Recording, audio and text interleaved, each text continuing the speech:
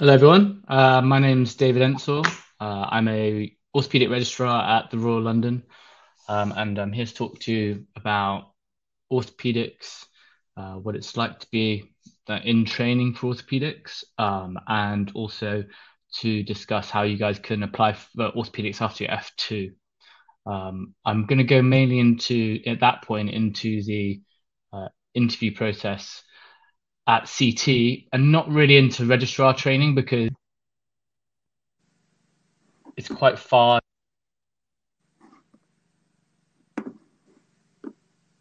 and I'm sure that the situation will have changed by that time, just as it's changed so much since when I applied. Cool. So this is fairly. If you have any issues or any questions, just fire them into the chat, and hopefully the guys will just point them out to me, and we can answer them as we go along. So this is just a quick run through of what I did. I had my foundation year trainings in Essex in Princess Alexandra Hospital. I did my orthopedic training in FY2, and that was really when I kind of decided that orthopedics was what I wanted to pursue. Some would have said it's quite late in that point to make that decision, and it's really good if you guys want to start doing that now. Okay. Yeah, just let me know if my voice is cutting out. Yeah, so then I took a year out after F2, because that was something that I was planning on doing. And I wanted to basically spend some time traveling. Did 6 months at the Royal London doing a renal transplant job. And then I went to, did like a round the world tour in 4 or 5 months, having a good time. And then I came back, did my core training in the East Midlands. I moved to Kettering and Leicester, and did plastics, orthopedics, and general surgery there. And then I reapplied and got a job at the Royal London rotation, and I've been in London ever since. This is also just to demonstrate you do move around a lot.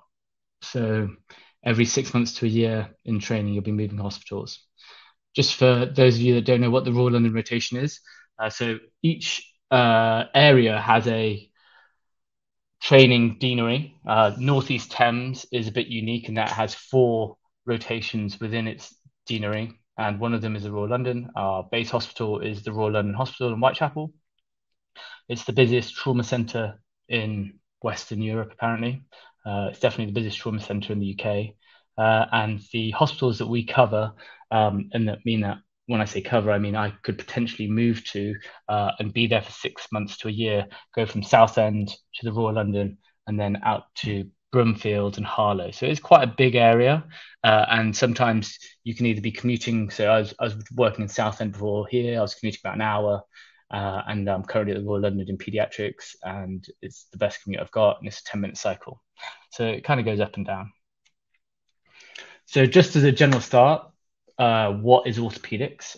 It's basically our specialty is musculoskeletal system, and as a specialty, we save limbs and we restore function. We don't necessarily save lives. We're not like vascular surgeons and general surgeons, which is a good thing and a bad thing. I mean, if you want to go and do kind of like the really intense stuff with the trauma things, then really general surgery and vascular surgery is where you want to be heading. Obviously, that's if you like the intense high pressure things, but also it means that you're going to be up at night and coming in all the time. Whereas what's good about orthopedics, generally, it's good that you can come in and out, and bones take ages to heal or take.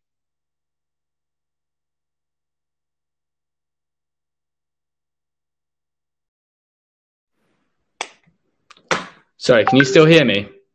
I've got a problem with my mic. David, it was cutting in and out, but it's better when you've just spoken now.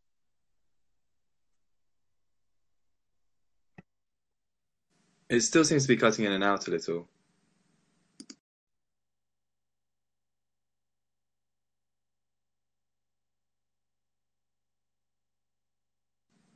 I still don't think we can hear you.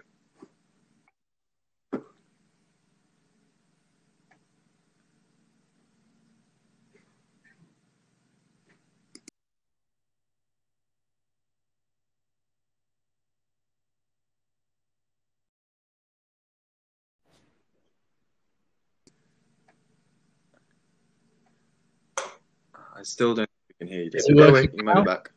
Yeah. Yeah, now it's good.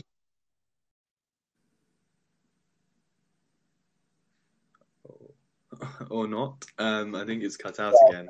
It's my headphones, sorry. It's not, or it's with this. It's hopefully it'll work for a little bit. I might just need. Let's carry on, and we'll see how it plays out.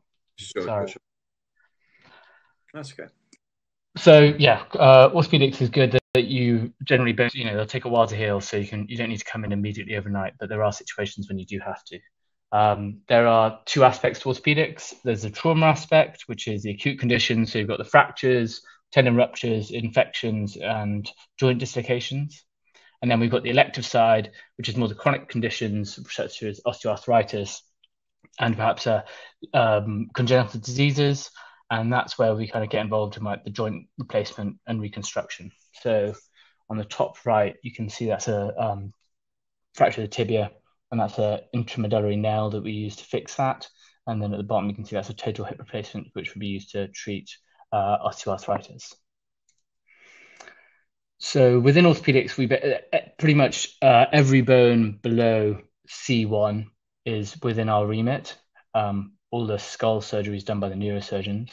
And then generally now you're subspecialized. So your subspecialty will start with either be spine, upper limb, so that'll be shoulder and elbow or hand and wrist, and then pelvis and acetabulum, hip or hip and knee or just the knee, and then foot and ankle. And then you have pediatrics and trauma-specific orthopedic surgeons. So there's pictures. The top left is a frame that would be used for either trauma or deformity correction. You've got a wrist plating that we would use in trauma. The bottom left is some images from shoulder arthroscopy, and the bottom right is an ACL reconstruction. So there's a lot of variation within orthopedics, and even within your subspecialty, you have a wide range of practice. So that keeps it very interesting. Generally, areas of work. So we, as a trainee, we are moving between A&E when we're on call. We're either being clinic, so that clinic will either be following up fractures, or in our elective clinic, which will be kind of reviewing patients that have been referred from the GP with chronic conditions. And then we're in theatre, and we'll either be in elective theatres, which will be those chronic conditions being treated, or we'll be in trauma theatre where we're managing fractures and fixing them. And just to give you an idea of what shift work we do, so during the day, if you're on a day shift, on a normal day shift, you'll do your 8 till 5. If you're on call during the day, you'll do 8 to 8, so that's 12 hours. And then if you're doing nights, you'll do 8 to 8 overnight. Then if you're on a classic, kind of like my classic week, I guess, so you'll either be in clinic. So I'm currently doing pediatrics. So we have 2 clinics on a Wednesday where we see our elective patients. Then we operate on Thursday doing our elective patients. And then Friday would be a fracture clinic. So my other 2 days are between trauma, on-calls, and admin, where I'm just kind of like just firing off emails. The other aspect is fellowship, where we get an opportunity after we've completed our training, where we then will spend 1 to 2 years visiting other locations around the world, learning new techniques from professors, and then the aim is to bring them back to the UK to kind of augment that experience within the NHS. And that's a really good opportunity to go and anywhere in the world, and you organize it off your own back. Our challenges in training, so there's exams. That's always a bit, that's something that you have to do, and that kind of comes up and down. So your MRCS, you're doing CT1 and 2, and then your FRCS you do at the end, and that's an exit training, and that's something you do around ST7. So I've got that in about 6 months' time. Commuting is a bit of an issue. So yeah, as I said, you'd be changing jobs every 6 to 12 months, and that obviously can have a bit of an impact on relationships. Managing a family, and then you've also got funding and having to pay for all of that. It can be competitive, but I don't think that should put you off. And there's a lot of extracurricular work that you do have to unfortunately do outside of what you get paid from a 9 to 5. But it is that is all kind of like all part of trying to maintain a good portfolio. And unfortunately, there's not really much of an option of not trying to avoid it, because those things that's how you score points in your interview. But there are ways of getting around it by working smart, which I'll get into further on down the line. So what's good about orthopedics? What I love about orthopedics is you treat everyone across ages. So currently I'm treating kids who are between 2 and 18, and they're a lot of fun. And then you can be treating people well into their old age with their neck femur fractures, as well as athletes with ACL ruptures, and skiers. So that's a really good, interesting aspect of the job. There's a lot of kit. So what that picture is down there, that's a robot putting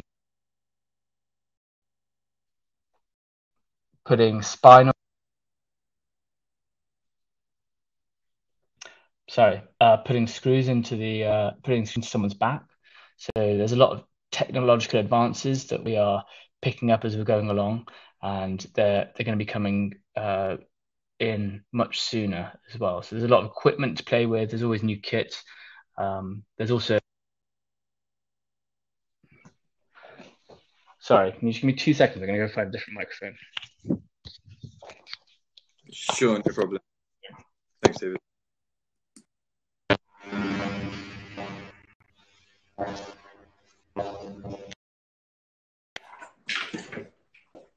Let's try and find this. Might work. Let's see if this one works.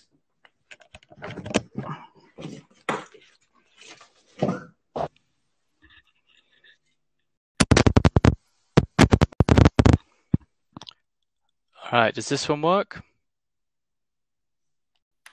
Yeah, that's a lot clearer. Thank you. This was working, cool. So yeah, there's a good aspect of problem solving. So whenever you're fixing a fracture, you've got it's almost like a jigsaw. So you've got to put them all together and put some kind of fixation device to hold that. And there's always different ways of fixing it. So there's not a single way of doing it. So it's not purely procedural, and that's what I enjoy about the discussion in a trauma meeting, where you have different people having different ideas based on their experiences and their technical skills. So there's always different approaches to attacking the same problem. It's also very satisfying, because you have an opportunity to make a large impact on a patient's lifestyle. And it's really great to, for example, with total hip replacements and knee replacements, they are one of the top procedures to improve someone's kind of lifestyle in the NHS. And you have patients coming in, walking with pain, and then they come and you operate on them. They come back and see you within like 12 weeks, and they're very happy with the outcomes generally. And there's also a lot of variation within orthopedics to do teaching and research and management as well. Kind of looking into the future of orthopedics, we've got machine learning and AI, which are going to be coming in the next kind of 5 to 10 years. The government's doing a lot of that, and that's really going to be something that's going to be impacting medicine across the board, to be honest. So it's not just orthopedics, and that's something that we kind of need to keep an eye on over the next kind of 5 to 10 years. We've also got augmented reality, which is an image of that is down at the bottom left. So that guy's wearing a HoloLens. It's stuff that I haven't seen in the NHS, but we've had some kind of industry people start demonstrating it, and what it allows you to do is kind of like project your CT image of the patient overlays over the patient, so it almost gives you X-ray vision, and then you can also play around with the stuff whilst you're in theatre, and it's all sterile. You've also got the robots on the bottom right. So these are kind of the Mako robots, which at the moment they guide your bone cutting device. So if you're doing a total knee replacement, you have your bone cuts before you put your prosthesis in, and that kind of guides your hand. And if you're going out of the planned direction, it kind of stiffens up and gives you a bit of resistance. So it means your cuts are better. The evidence currently isn't demonstrating that they are better than the surgeons. They give better CTs, so objectively on the X-ray they look better, but actually does that improve patient outcomes? That's still up for questioning. And then regenerative medicine is something that will be coming in inevitably, and that will be kind of like how that's going to work, kind of regenerating cartilage, how that's going to treat arthritis. We'll have to see how that goes. So how do you become an orthopedic consultant? So this is the kind of direction. I've put the salaries on because I didn't know what the hell I was going to be earning when I was a med student. And I think it's important that that everyone's aware of it. So you spend 5 to 6 years in med school, then you spend 2 years doing your foundation training, then you do 2 years core training, and then you spend 6 years doing your orthopedic specialist registrar training, and then you spend 1 to 2 years doing fellowship after that, and then you are a consultant for the next 10 to 20 years. This is the classic model. Now there are jobs that are started, this called so-called run-through training, and instead of having that interview between CT2 and ST3, you just do one interview, and you start, instead of CT1, you start as ST1, and then you just stay in the same place for 8 years and you kind of you bypass that second interview, and that's really it's really a good option, but obviously it means that you'd want to get that run-through job in a place where you're happy to spend some time in, because obviously you're committing yourself to 8 years there. So for the orthopedic application, that's the classic. So I put these are routes to become a consultant. So the classic route is, as I said, the one that I followed. Then you've got the run-through training below. There's now kind of it's called CSER, which is it's mainly been used by overseas applicants. So these are people that have trained overseas and then they've come to the UK, and they essentially have to make their own portfolio that we naturally do through training over the course of 8 years, and they have to formalize it, and then they present that to the Royal College of Surgeons, and they kind of say, yes, this patient's been formally trained. There are now people who are doing that who are UK trained because they don't want to go through the training pathway, and that's only something that's really started being done over the last kind of 1 to 2 years that I've seen. It is a possible training route, but you will always be playing second fiddle to the trainees, and so if there's a choice between the trainee being put into a certain role or to work for a certain consultant, they will always take priority. So it is an avenue to pursue, but there are pros and cons to it. And then there is also a few people that bypass core surgical training and they just apply directly to specialist registrar training. And I've seen a few people do that. They are mainly overseas trainees who end up doing a master's. So at the Royal London, you can do a master's at Queen Mary and you work at the Royal London and as an SHO, and that gives you the experience in the NHS and also gives you the theatre time to then prepare for your specialist training registrar. And it's kind of like a core surgical training scheme whilst doing a master's. And I've seen a few UK graduates do that as well, where they decided not to apply for CT 1 and 2, and they've applied for a clinical fellowship role essentially, and get all of their portfolio requirements, and then just apply directly to specialist registrar training. So those are the kind of the four paths up the mountain. Just to run through, anyone got any questions at this point? Because this we're going to then move on to the orthopedic. We're going to just move on to the kind of like core surgical training application.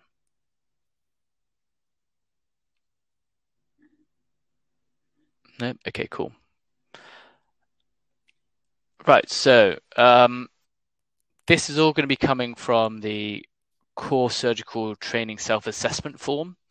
This is a form that is released every year, and it's basically the way that the portfolios are going to be marked for that current year.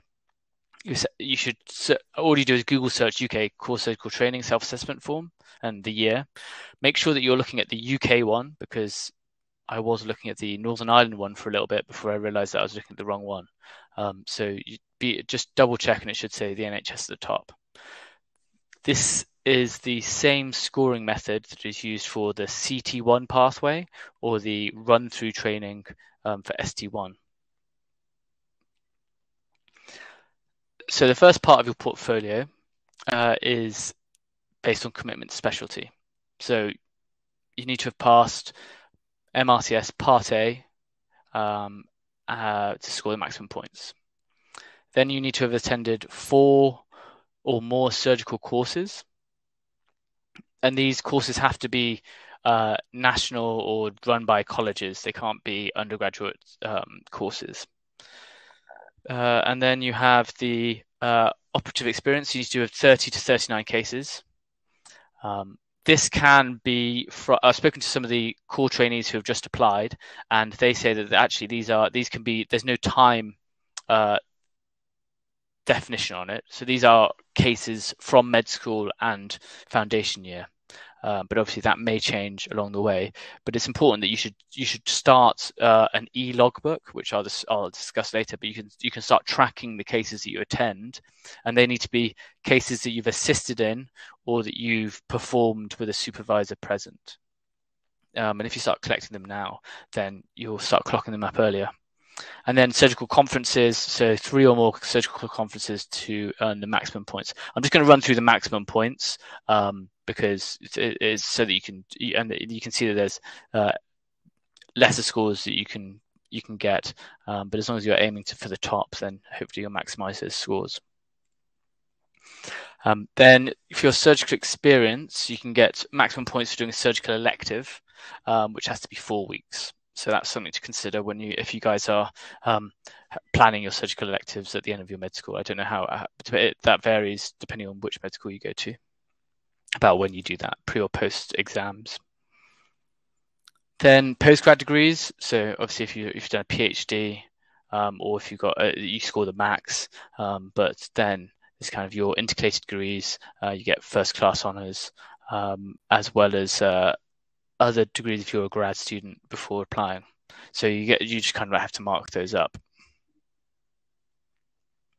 Then you've got prizes. So these are, you get them if you go for any prizes, then they have to be from recognized surgical institutions or conferences. So again, they can't be undergraduate things done within your medical school, as well as just getting a distinction in your final year at undergraduate level. So that's how they score the prizes.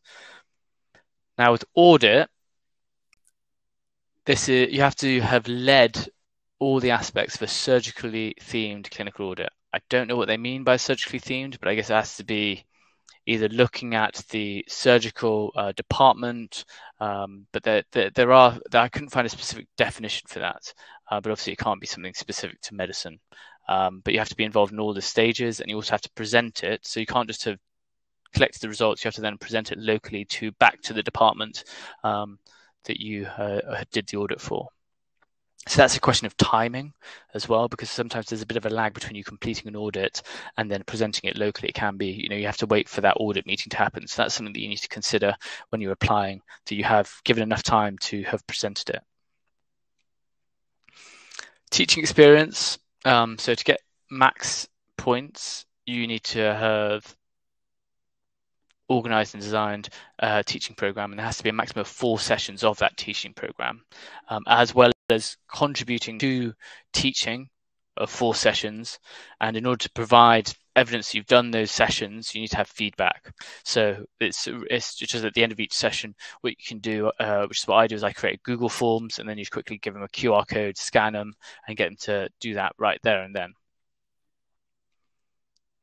The next one is training in teaching. So you can do extra masters or PG cert outside to try and get these points. Obviously that means it's a bit more challenging because this takes time out of your training. You can do part-time masters as you're going along, but obviously that adds to your workload. Now with presentations, so more points are given to oral presentations at a national or international level. And then posters, you have to be first author of 2 or more to be presented to get the next level. Publications they've really locked down on. It makes it a lot more challenging. So case reports and editorial letters are no longer included. They have to be PubMed cited. So that means that it means they have to have a PubMed ID. So that's really important when you're submitting your papers to certain journals. Just check that they're PubMed citable, and you can find that on out on PubMed, and you can find out what journals they are. Sorry, I just got a message.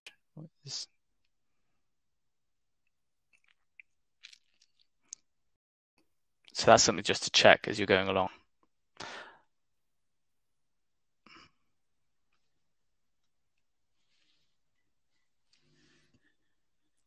You can also write chapters to books, but again, that takes a long time to do. Research and publications is the hardest thing, I think, to score on, mainly because just the time lag on publications it can take 6 months. So you can spend 2-3 months on a project writing it up, but you submit it to the journal, but then it can take up to 6 months before it actually gets published. So this is something that you need to start early on if you're planning on scoring points on it.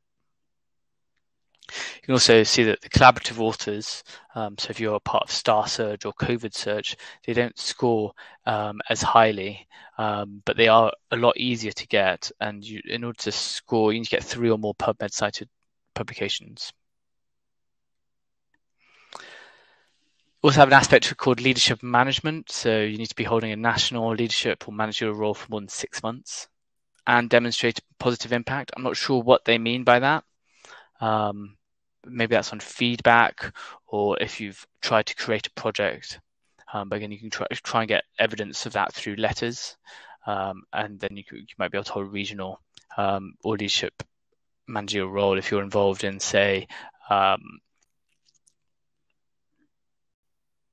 some kind of, so you can be a representative on a foundation program or on your so that you can be a kind of go-between between the foundation program and the foundation doctors. That would be an example of a regional role. Whereas the national role would be, say, the BMA. That would be another or part of like ACIT. So on the core surgical interview day, it comprises of a 20-minute interview made up of 2 10-minute sections, and these are back-to-back, and you present to the same panel. Currently, it's virtual due to COVID. When I did it, it was face-to-face, and we did it in the Strand, in a hotel in the Strand. I don't know whether it's going to change for you guys in the next few years, but we'll have to see. The portfolio cutoff score was 47 this year, and it was 36 last year. Apparently, the reason for the difference in points was because, again, they adjusted the self-assessment. The stations that you'll have are split into, so the first one will be a clinical station.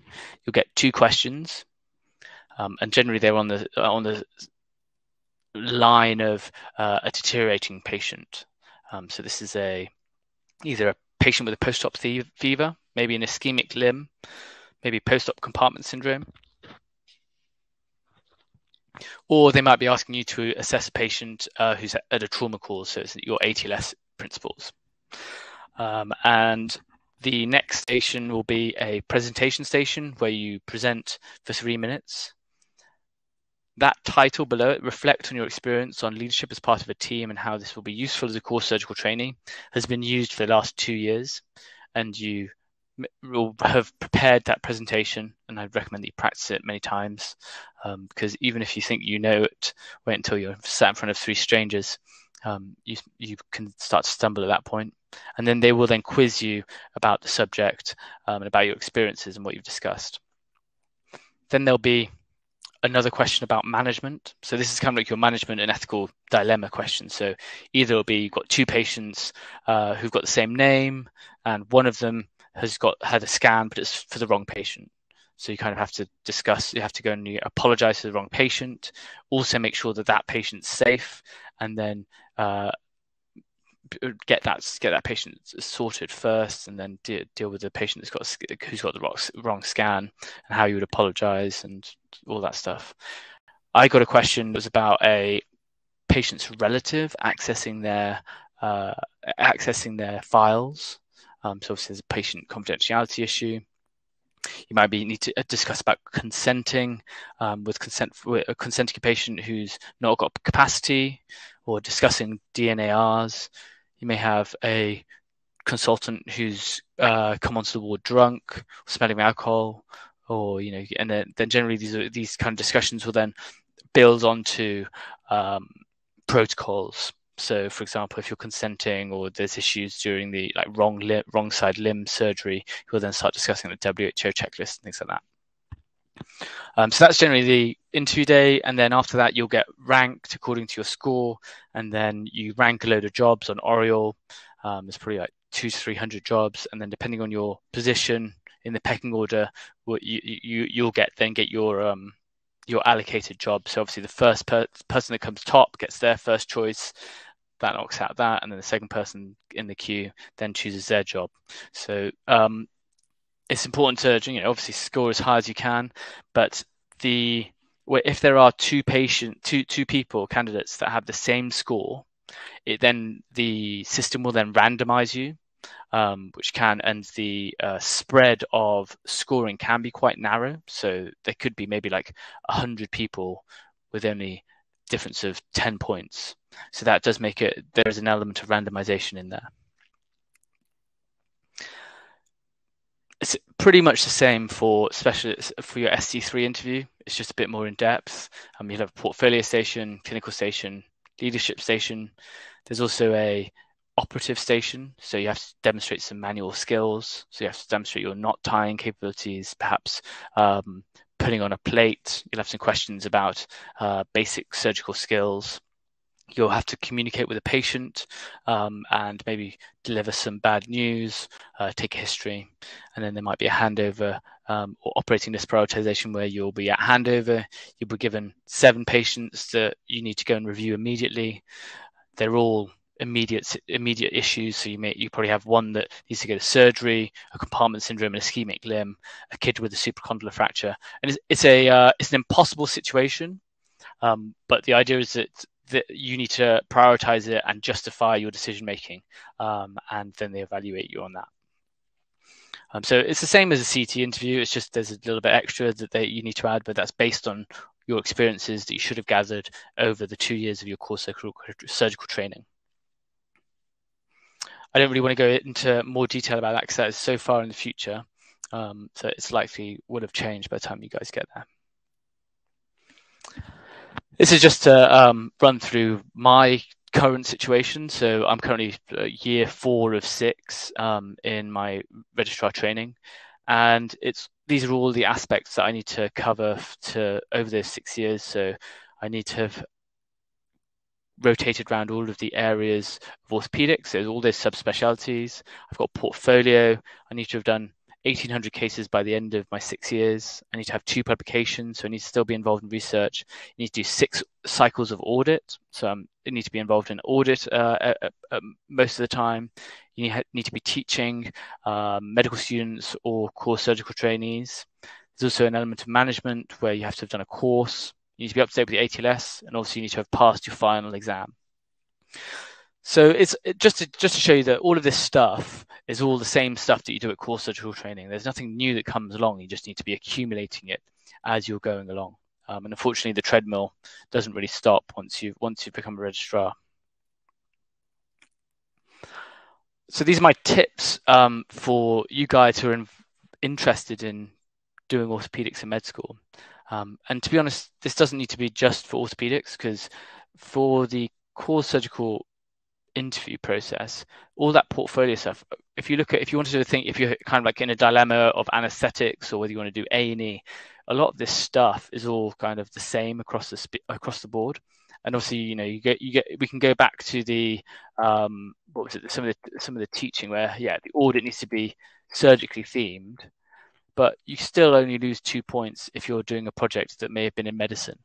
So these are, and I don't know what the other application process is if they've specified it, but you can still score points by getting involved in other aspects. So it doesn't necessarily need to be directly involved with orthopedics. The first step is to have a look at your portfolio, or if you don't have a portfolio, just get a folder and start.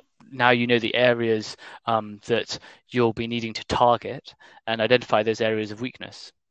And if you have got nothing, then it's a good opportunity to target the low-hanging fruit or the longest time requirements. What I mean by low-hanging fruit, if you could do an audit if you're doing a surgically orientated rotation at the moment, but those that require the longest time requirements are things like other publications. So depending on where your weaknesses are, you may want to target one or the other, and make a plan. So identify those areas of weakness, try and work out where you can reach those targets. I recommend setting deadlines and objectives, just so that you have an idea of how long it's going to take. And also it means that you'll be stimulated to try and reach those deadlines. Because if you just kind of just say, I want to do this project, and then you have this kind of like goal that's somewhere in the future, it's very difficult to keep track on that and to keep motivated on it and try and be strategic about it. Obviously, it's important to develop a network, so you can contact your orthopedic department. So the people to target within your orthopedic department would be the clinical director of orthopedics, the professor of orthopedics there, or the educational lead. Those guys will be able to direct. If they are not involved in it, they can direct you to the person that you should be speaking to. Find mentors. So speak to those people when you're on rotations and tell them that you're keen in orthopedics and that you want any guidance. And they may be able to advise you or get you involved in projects as you're coming along. Because as I've said, we're all, as trainees, have this criteria that we need to be filling. We all need to be doing audits. We all need to be doing research, and we need help with that. So having a medical student on board is extremely useful. The other thing is to find people within your own level as medical students, and as you're going through FY and CT, find people that are like-minded and are also keen to do orthopedics or in surgery, because it really helps to have someone to bounce ideas off and also to support you within those projects. So form student groups, join your societies, and if it was just a quick mention about managing seniors. So if you need a letter for your portfolio, write the letter and write explicitly, according to the self-assessment, what you had done in that project.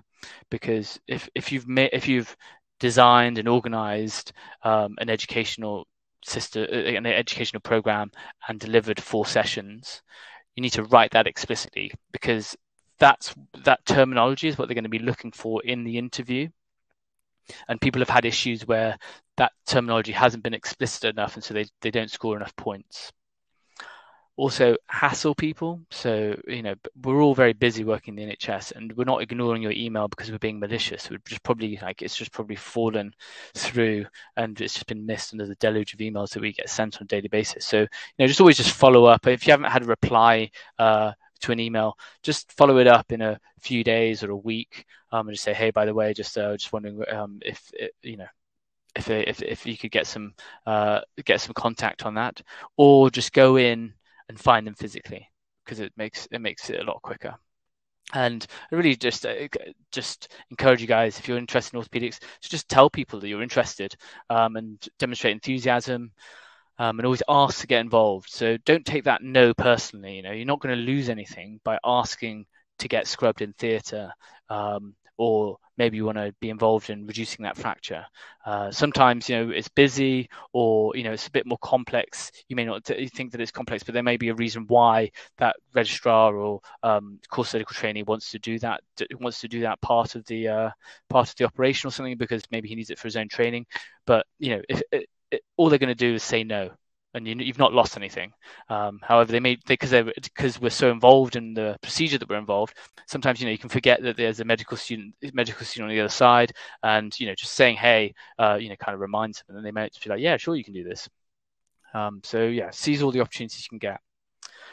Just a question on projects, not a question, but just on projects, just always check authors on PubMed, because if someone says that something's publishable, you want to go with the people that have published.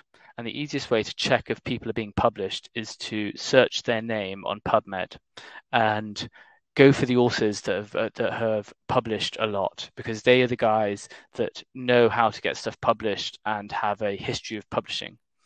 Because plenty of people will tell you that this project will get published, but I mean, I've definitely had quite a few projects that haven't been published that I was told that were. So that's one way of double checking. You can also speak to the educational centre about creating teaching programs for students, either other medical students or other trainees. At the start of projects, always clarify the roles, because I think that it's really frustrating when you do a project and you think that you're going to be first author, and then suddenly you get to the end and someone says, oh no, I'm going to be first author. So, and always put that in writing. So put that in an email. So you've defined roles and it's time stamped and everyone's involved. So it's very clear at the start who's going to be first author, and that means normally, the first author should be writing the paper. So that also means that you're not doing extra work and then someone's taking credit for it. And because it's on an email, it's been timestamped and sent to everyone. If someone starts kicking off in the future, you can just refer back to this email to say, look, no, we agreed on this, 3 months ago, this was how it was. And also, like, what I mean by stacking projects, so what you can do is, rather than doing 5 projects and spreading yourself around, just focus on one quality project and just build on it. So for example, I did an audit. The audit was something that the department needed. I presented it locally. I got, you get a prize for the local presentation. The audit was good enough to be published, and then you can present that publication nationally. So that is all from one project. I've managed to get a prize, an audit, and a publication, all from collecting from one single data set, rather than trying to create 5 different data sets and putting all the eggs in different baskets. Just try and find quality projects and build on that project and stack it all up.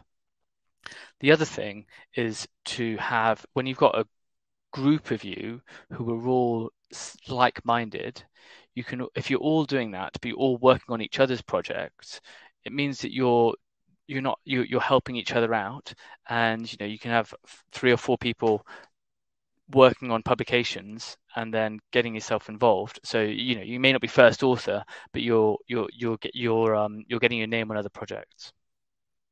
So that's part of like working smart, I think. The next thing is prizes. So there are a lot of undergraduate conferences, and a lot of them are free.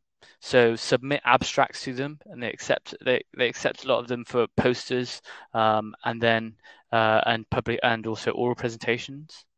And there are a lot of essay prizes. So you can check up the essay prizes on the Royal Colleges, the Royal Society of Medicine. BOTA is the British Orthopaedic Training Association, and BOA is the British Orthopaedic Association. ACITS is the National Surgical in Training, I think it is, and FOS is Future Orthopaedic Surgeons. All of these will have annual essay prizes, and check these websites, and then you can submit to them.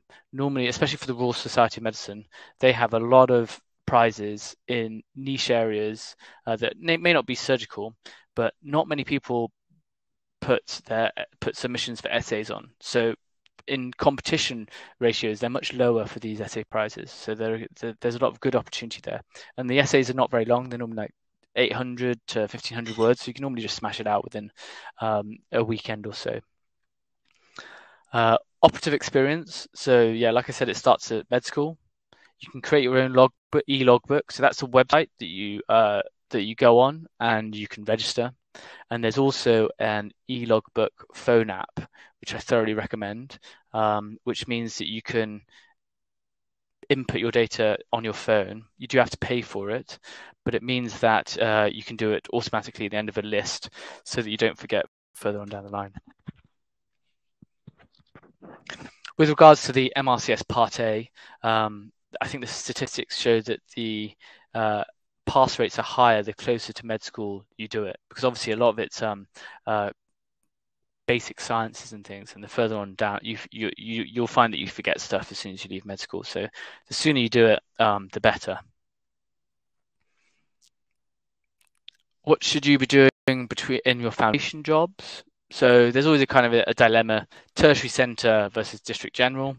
In a tertiary centre, so the Royal London's tertiary centre, the SHOs there, they don't get to theatre as much, and it is a very busy job. But what they are seeing is far more complex stuff. And when they do get to theatre, you're seeing really high-level orthopaedics. Whether that's relevant to you at that level, I'm not sure, but it is an experience that is rather unique. Working at District General Hospital, you can see more basic level trauma. You're probably going to have a little bit of a quieter job, and you're probably going to have more access to theatre, I think.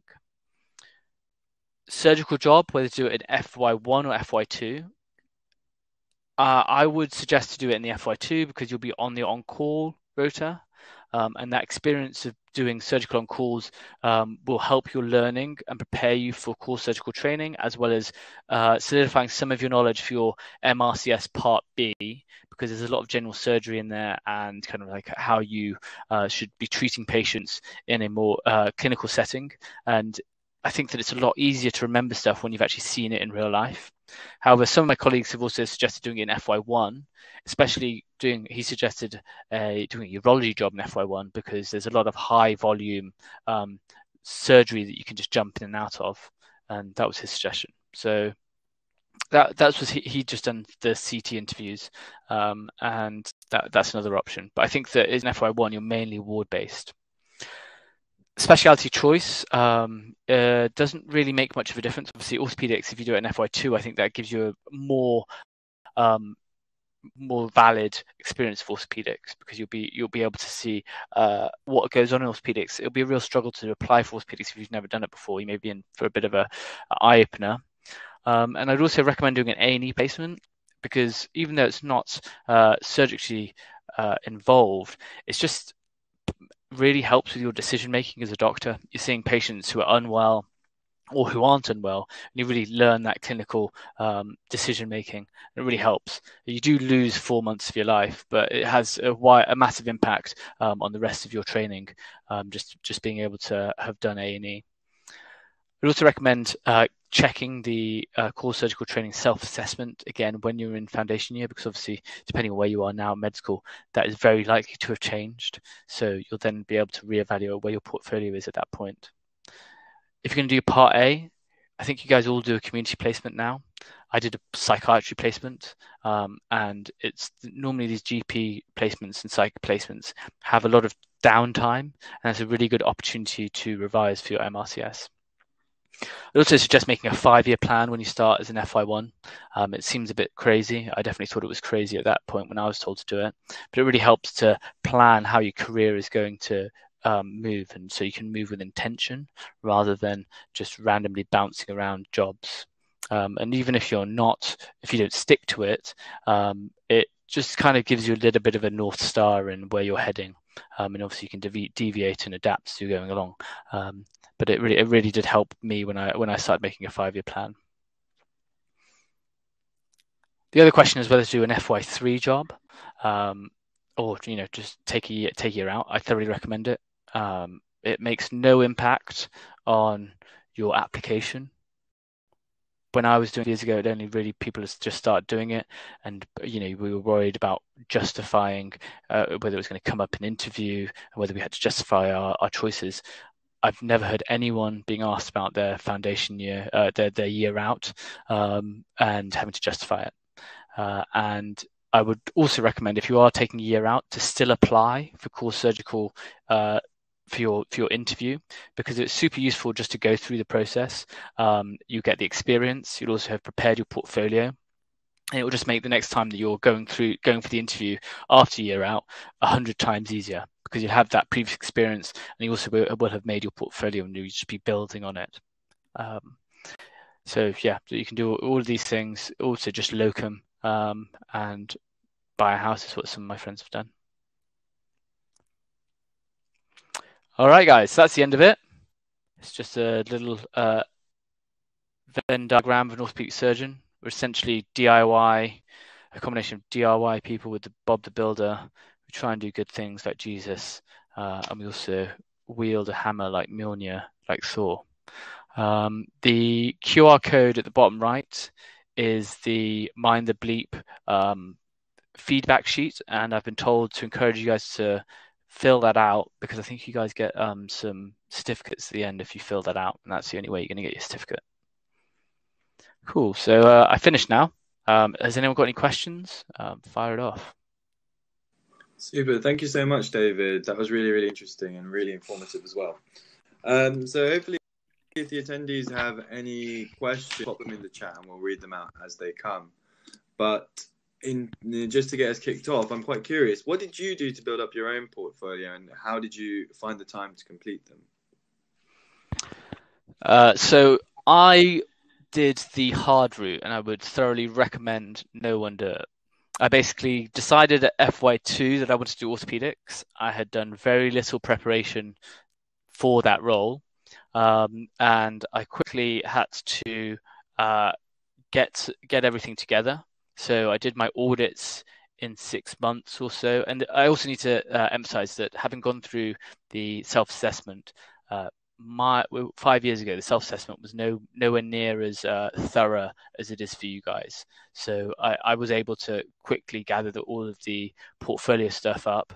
I didn't have any publications, and I managed to get my first choice job. I decided to leave London for core surgical training because the opportunities for getting into theatre are much higher if you're working in DGHs. So that's why I left to go and do that. But I hadn't done my exam, and that really had an impact on my core surgical training. So I had to do my MRCS Part A and B in my first year, which meant that I basically disappeared for 9 months because I was just doing exams back to back. So I thoroughly recommend doing your exams early. It also makes a huge difference to your core surgical training if you've already done your exams, because that will then allow you to build on your portfolio and just do audits and research at that point. And then, you're way ahead of everyone else. The other thing I did was when I was in my basic surgical skills, and why I emphasize about asking, I was just doing a basic surgical skills, and I just asked a consultant if he had any projects, and he basically just asked me if I wanted a job, just because I got projects through that basically. So you never know who you're going to meet, and just ask people, and normally people will just show if you've shown enthusiasm, they're happy to encourage it. So he really went out on a limb, giving me my kind of like my FY3 job, having just met me for like 30 minutes, but I was very grateful for that. Sure, thank you. So am I right in saying that you didn't have any publications? Is that before CT1 application? Yeah, no, I didn't have any. I had no application. Before CT1 I had no publications. I just done a lot of audits. That's what I mean by getting the low hanging fruit. I was also working in DGHs, which didn't have a lot of research potential in the departments. So that's another thing. If you're the bonus of working in tertiary centres is that that's where the professors are, that's where the high volume data is, and there's a lot of research that's going in to these tertiary centres. So it's a lot easier to get that high quality publications coming out there, and that's something that I wasn't involved in during my early training. And I'm seeing a lot of my colleagues who are junior to me working in these tertiary centres, and they're getting involved in a lot more. So that's where the kind of like one of the pros are of working in tertiary centres. Sure, thank you so much. So in terms of your own career, what are the biggest challenges and positives you've encountered in orthopedic surgery? The moving around is a big challenge. That's probably the biggest challenge, and the uncertainty of it. Unfortunately, that's part of the job. There's not really much there's not really much way of getting around it, really. You kind of like have to accept that you will end up moving around. One of the ways of controlling for that is to choose small deaneries. And that depends very much on where you live. So, for example, the East Midlands deanery has one of the smallest deaneries, and you can commute for an hour, and you'll pretty much cover all of the spaces. So most people live in Leicester, but east of England has a massive deanery, and people are commuting like 2 hours, I've heard.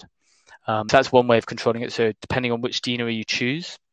And I guess the other ones are kind of the research and the exams. It is a bit of a time commitment, and just the only advice that I had from my consultant when I was having that issue, he just said, just don't fail it, because that kind of, which is a bit frustrating advice. But if you are failing exams, it just means that you've got another 4 months to 6 months that you've just lost, and you then have to allocate that time to revising rather than allocating that time to doing audit or research, and that puts you behind the guys that have passed. So you just have to kind of just really sit down and nail those exams, and then once they're done, they're done. So I'm not going to deny that surgical training can be challenging, but then most of medicine, you're going to be doing exams in all of the specialties, so you can't really avoid it, unfortunately.